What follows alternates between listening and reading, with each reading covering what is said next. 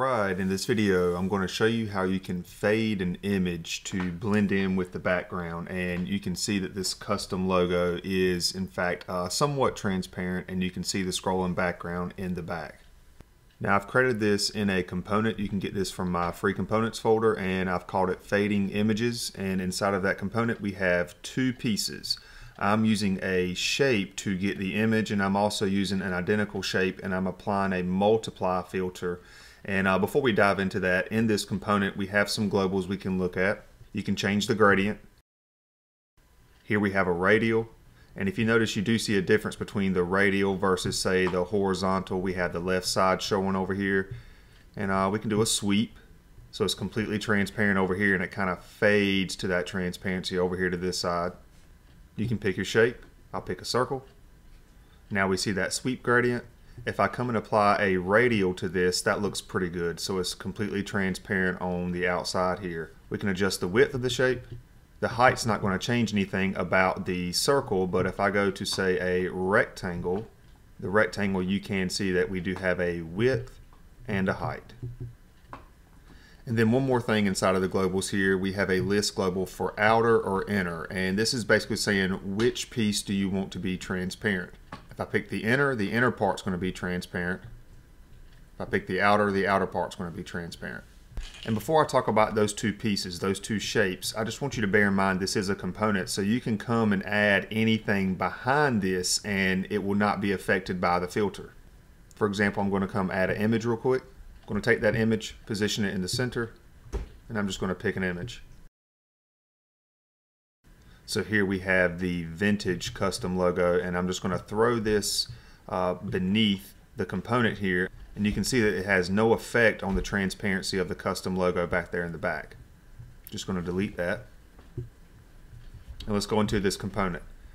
So we have a shape for an image and a shape for a multiply, and you do want to arrange them in this order. For that shape, since I have a list global that I've called shape, that's what I've applied to the shape, and I've also applied the GV width and the GV height. And the only thing I'm changing here is the FX, and I'm using the texture bitmap for this shape.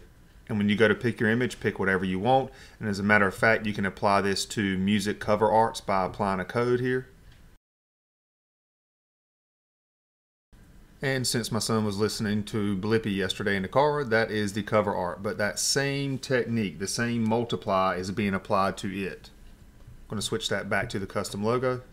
And that's the only thing you need to apply to that shape. Now let's go to the other shape. And a way you can do this, once you've set up that initial image shape, just copy and paste that, because you want to use the same settings for width, height, and the shape. And for this paint, I have a code applied to the color.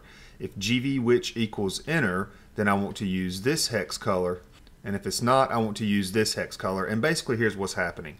If you want the inner to be transparent, then we want this paint to have a completely transparent color, and basically it's just the 00, and it doesn't really matter what these numbers or letters are, because the 00 in front is going to make that completely transparent.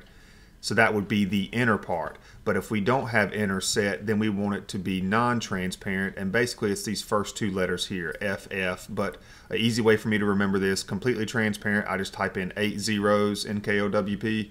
If I want it not transparent, I'm going to do 2 Fs, and then all these other Fs are just the white color. And these are the two easy ways to remember when you're applying the multiply filter. Speaking of that, I have the multiply filter applied here.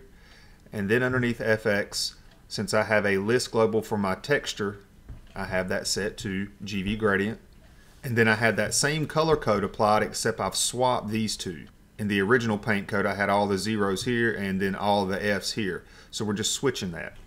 Now you don't have to use all these globals, but it is an easy way for you to go in and tweak this very fast in your globals. Marley, bed. You go outside? Come here. You go outside?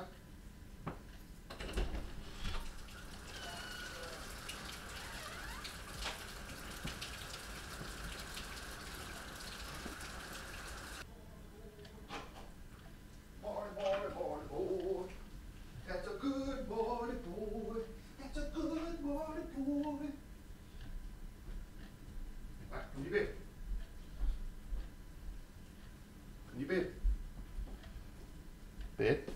Sit. Good down. Good boy. That's a good Marley boy.